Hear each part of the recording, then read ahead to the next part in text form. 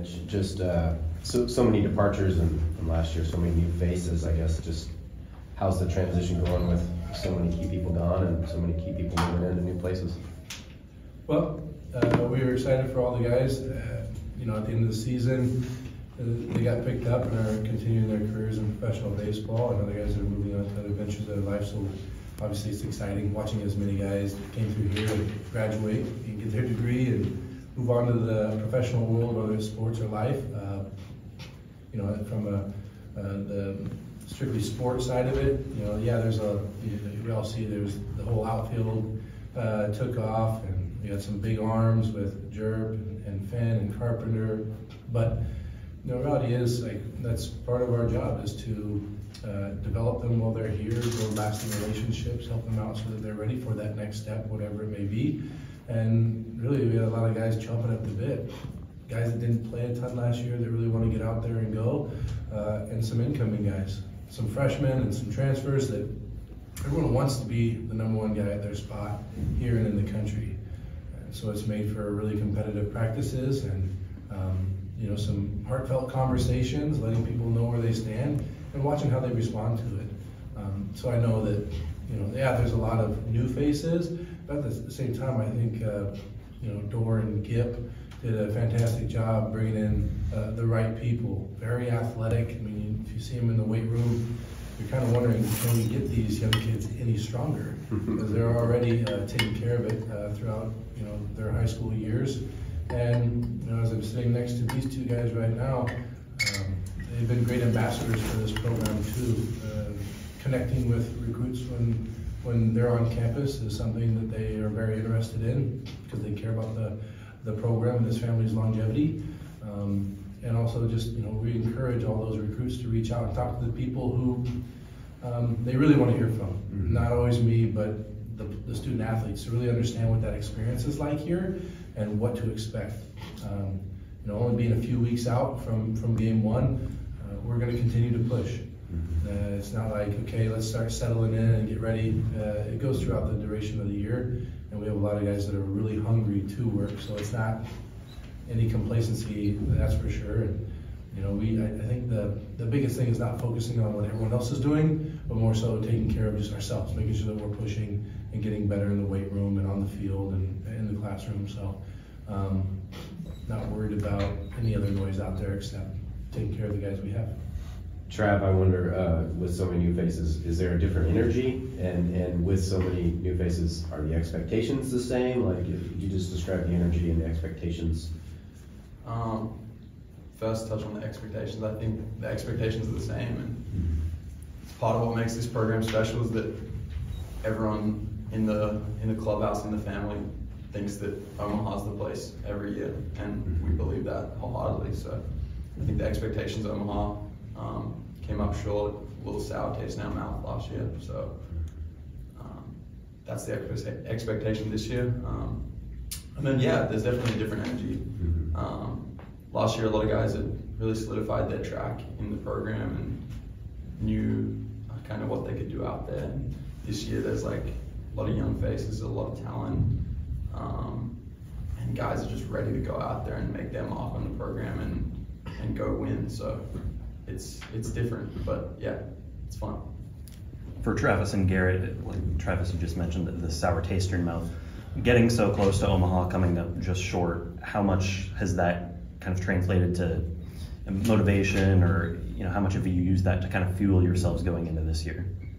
Yeah, for me, I actually have a picture in my locker of Auburn dogpiling on our field for motivation. So it's definitely a sour taste, as Trav said, that we want to get rid of and have the sweet taste of victory in Omaha this year, and take this young group of guys and develop them with the potential they have. We know we can get there, and then they'll get natty 5, 6, and 7 in the next couple of years. Yeah, I think that it's kind of like you just spend time in the months like past that Auburn regional, super regional, like thinking about where can you be better, where can I feed into other guys and help them be better. Just try to like make up what's necessary to be an Omaha team every year. So, yeah, just like thinking about it, dwelling on it, facing, like being self-aware with where personally you can be better and give out to others. For Mitch, lost a lot of innings in the rotation last year, especially with Coop going in the first round. How are you feeling about the current pitching staff that you guys going, especially on the front end? Well, we've been training extremely hard. Door's pushing the pitchers in ways we haven't had to in the past. Last year having some of those arms like Coop, you're just working on slight tweaks in a pitch here or there, or controlling the running game, maybe with a couple of other guys. When you have younger arms, you know, there's a progression to what you want to see. Number one, you want to see them be able to go out there and be comfortable in their own spikes and have some commitment, some conviction in what they're doing on the mound. And so until you have the mentality, it's hard to build the rest around it. I think, again, alluding to these guys and the people they share the clubhouse with, they've been really good about acclimating all the new faces and getting them up to speed. And that happened throughout the entirety of the fall, even over break, seeing guys wanting to stick around and work out together, the amount of time they spend away from the field together. You know, Travis and I talked not too long ago about the new faces and him, like what it was like for him to be the new guy. You know, Garret came in and he already knew he was, you know, the best bunter on the team, best strike zone command. He believed in all that stuff, and he's proven it to be true.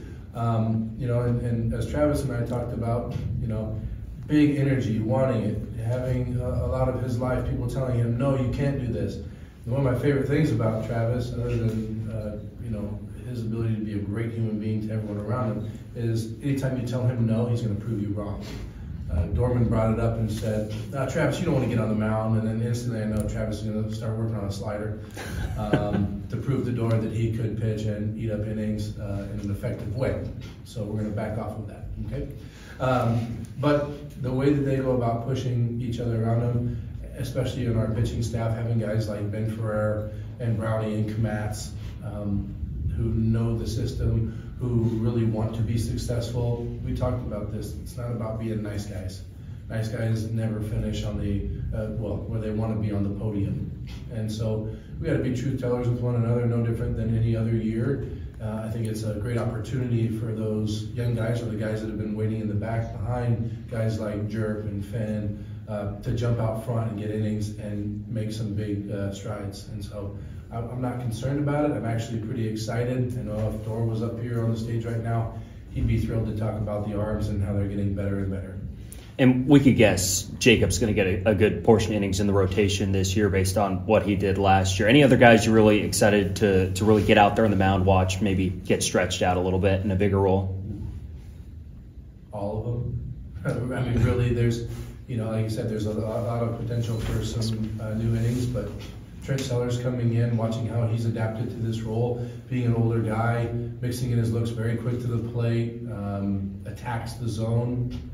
You know, we have a lot of guys right now that attack the zone. We've seen just from the fall and thus far when guys got back from break, a guy like Quinn who's really filling up the strike zone. Guy who's been in the upper 90s and a pretty heavy breaking ball. If he continues to fill up the zone, that guy can make a huge impact for us this year.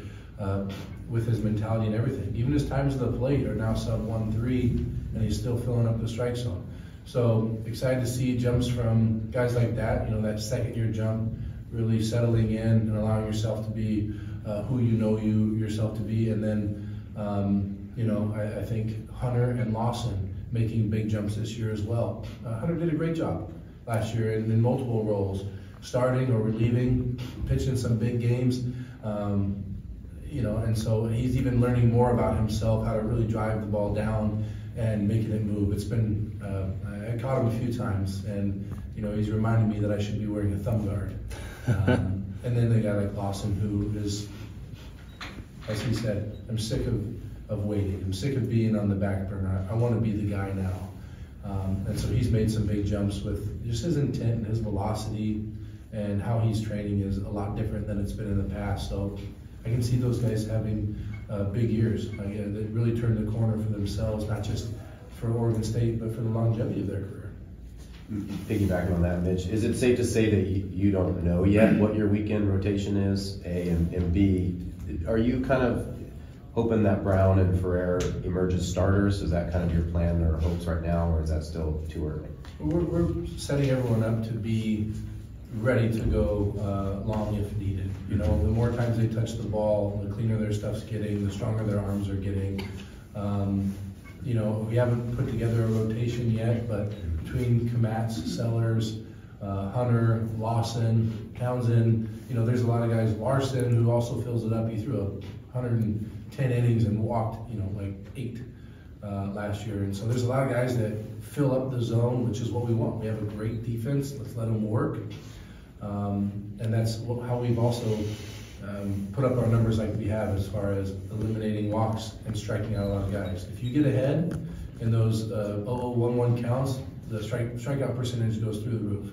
And that's why we've done a great job over these years. Dort challenges those guys, they challenge each other, strike one, win the 1-1s, you know, win the 2-2s. And just attacking the hitter. I think their mentality has continued that progression over the last several years. But a guy like Ben, you know, we've seen him in multiple roles. And he's willing to do anything and everything it takes. That's been the message that he's delivered to us. We know he can start. We know he's got the stuff to do it, pitch backwards. And then, you know, but there's something to be said about a guy who can jump in and finish out a game if you need 4 innings or 3 innings or 1. So he's going to be very versatile for us this year. We might see him start from time to time. We might see him come out of the pen. You know, we may start one of the other guys on Friday, and if we need Ben, we go to him. And if he's safe for Sunday, maybe we just jump right out and give the ball to him. But I think he's ready for anything. And Ben has been very inspirational to all the other arms around him. He's been pushing the needle forward. So Ryan's still closer? Or is he in that mix too? I mean, we've all seen what Brownie can do. There's no doubt at the end of the game, you know, he's got probably one of the best chances of getting the ball, no doubt about it. But it also comes to where we at in their lineup. He might come in the 8th and get 2 innings. He might come in the 7th because it's the heart of the lineup and it's the best matchup for him. I don't think there's necessarily saying, hey, you need to drive this one guy only for the 9th inning. What if their best part of their lineups right there in the 8th?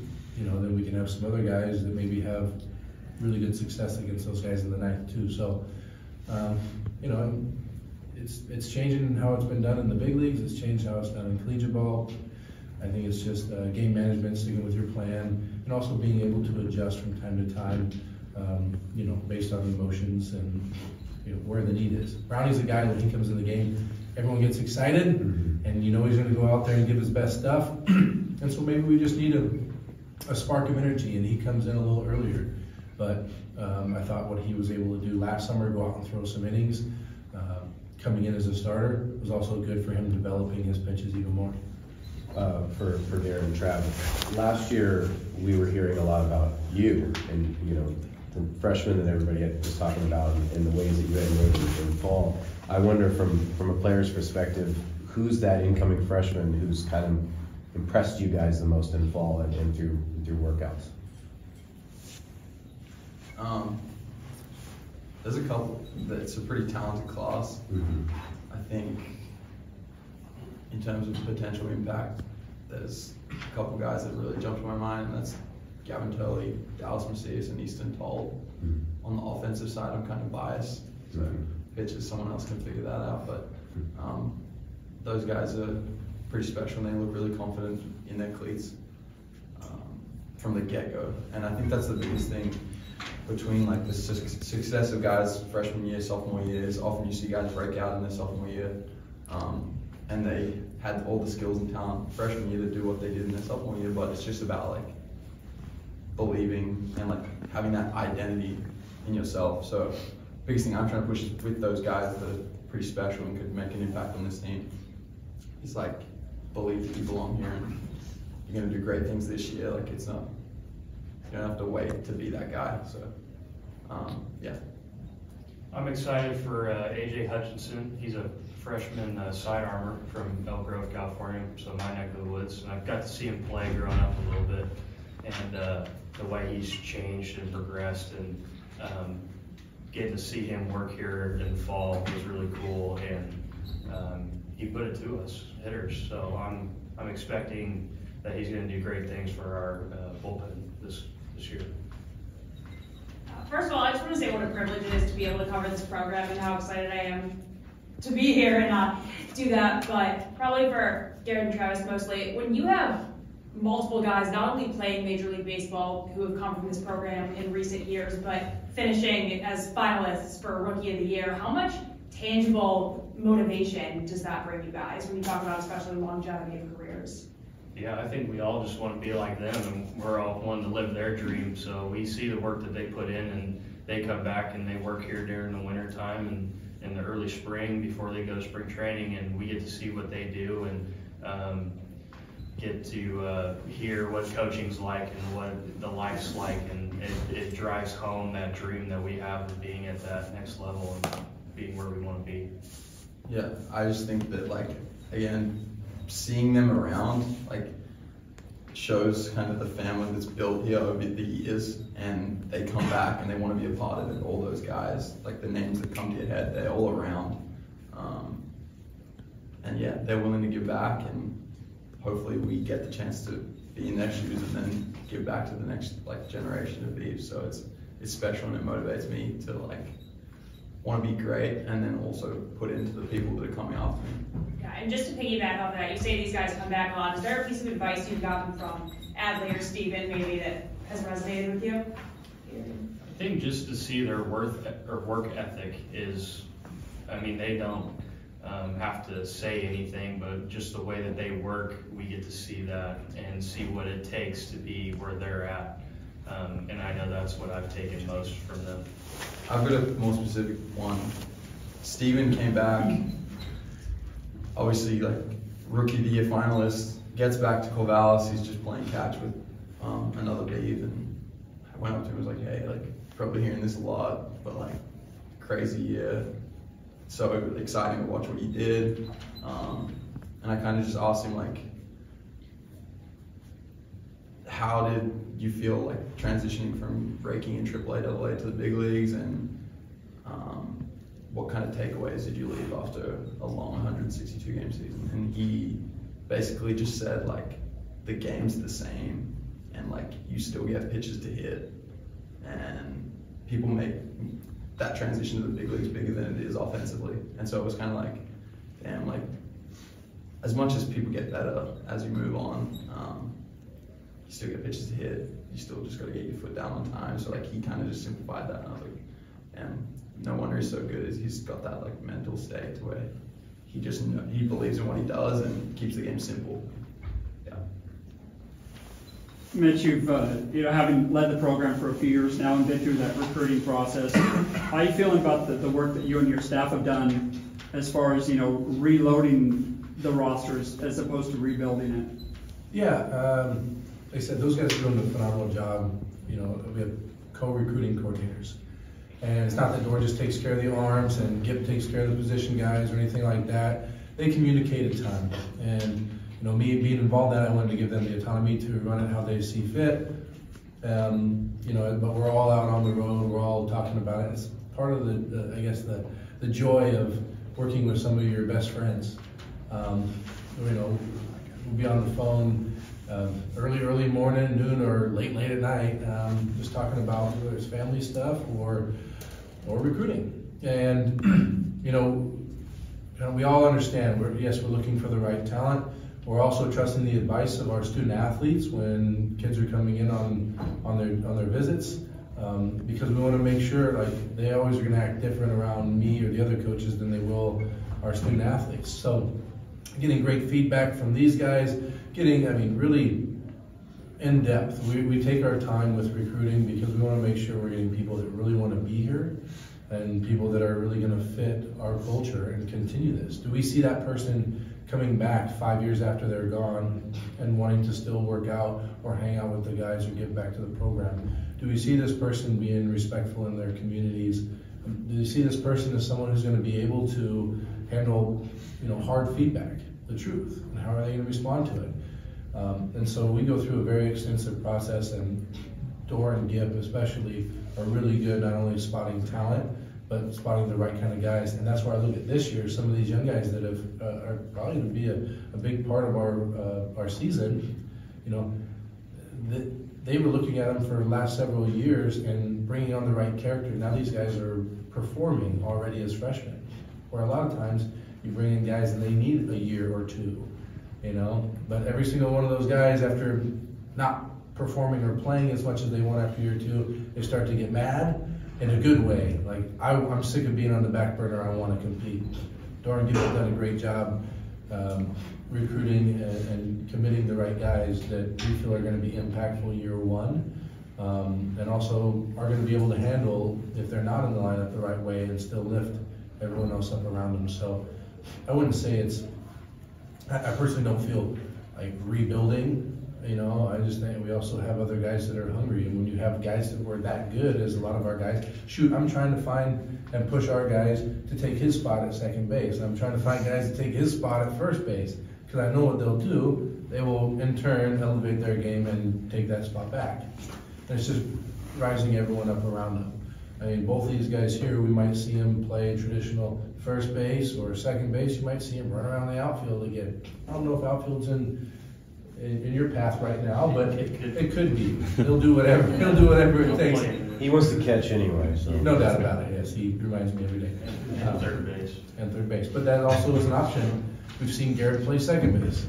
You know, I think the energy is a real thing, and the willingness to do whatever it takes to win the ball game, I think, is important. And that's why these guys are great Beavs and great ball players, and that's what we focus on when we recruit, bringing in the right people. So I don't feel a rebuild. I think these guys are going to go out and handle their business and push each other and do what we know they can do.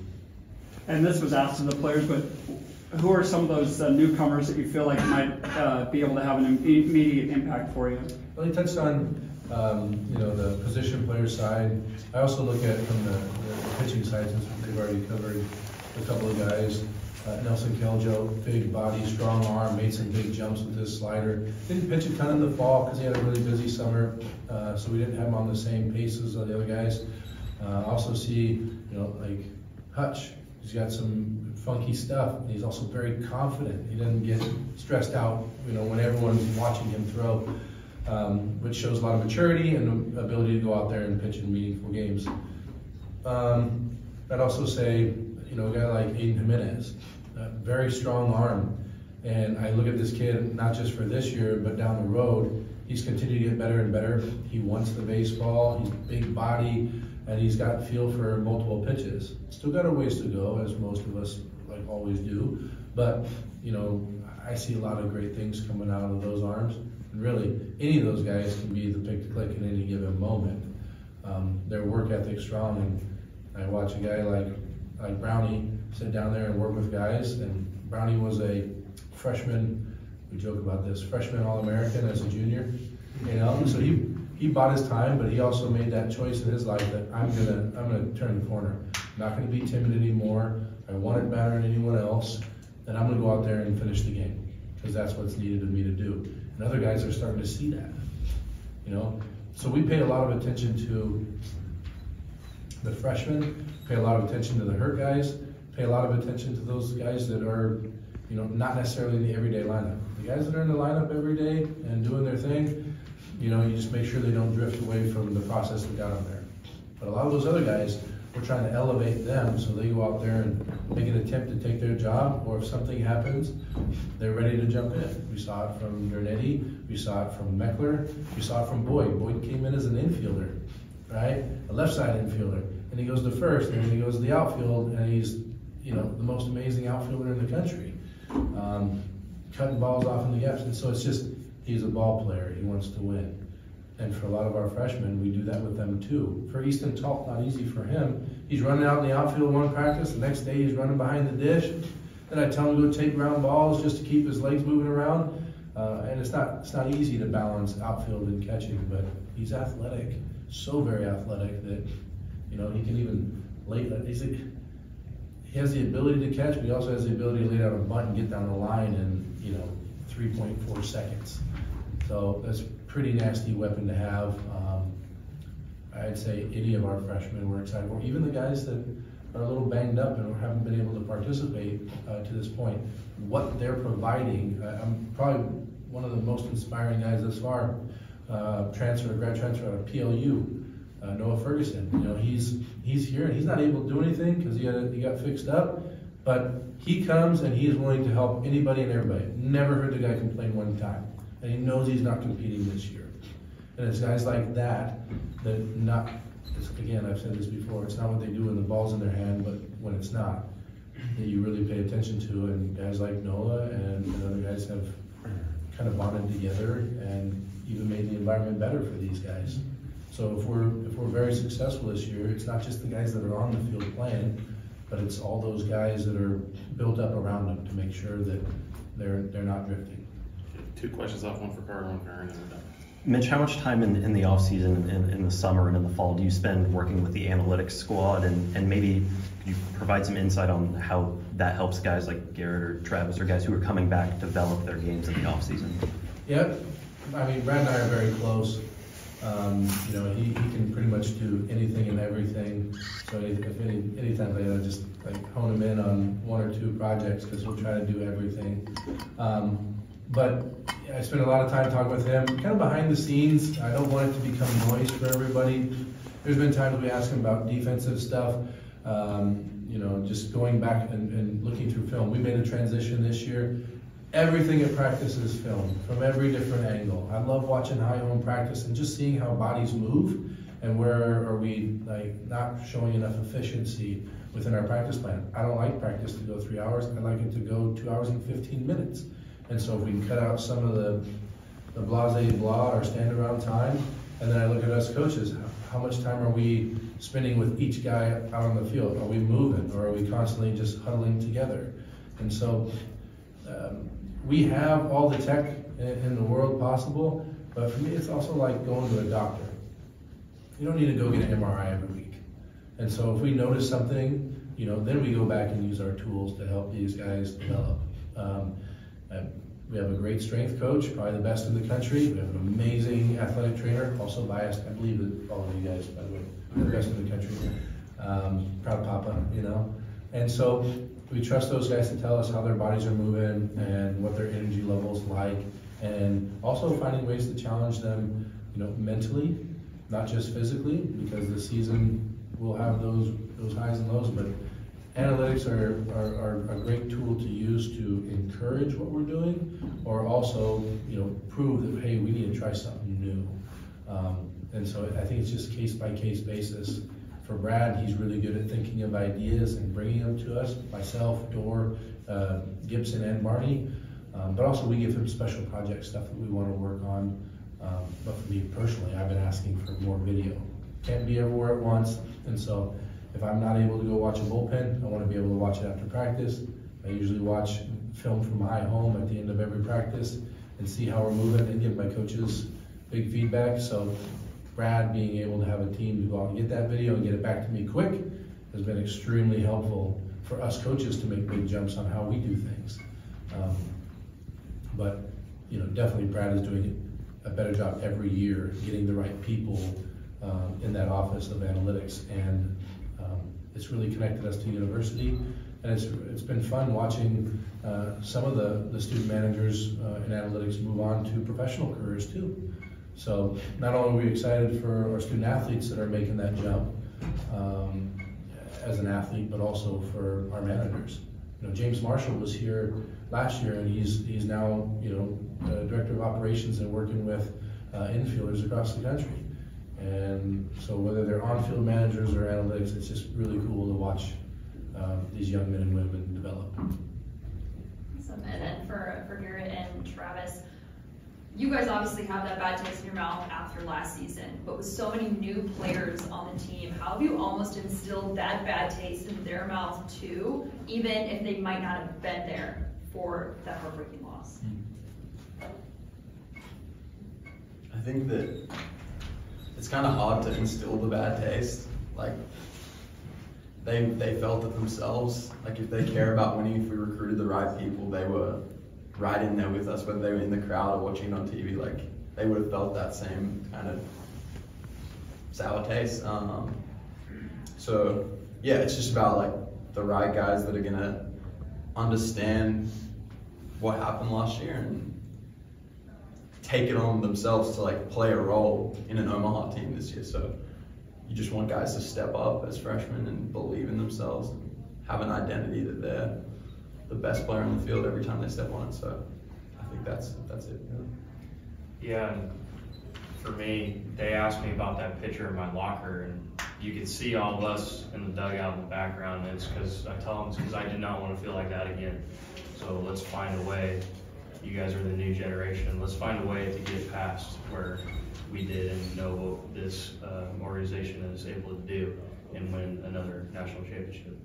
I like to make Hank mad, so I like to ask one after he says we're not allowed to. A couple years ago, it always seems like someone pops that, you know, has been in the program for a year or two, and, you know, a couple years ago it was Mac and Melvin. Last year, I don't know, Gavin and Boyd maybe. Is there someone that we're like going to be pleasantly surprised by that popped in the fall, or you guys think is primed to blow up? Okay.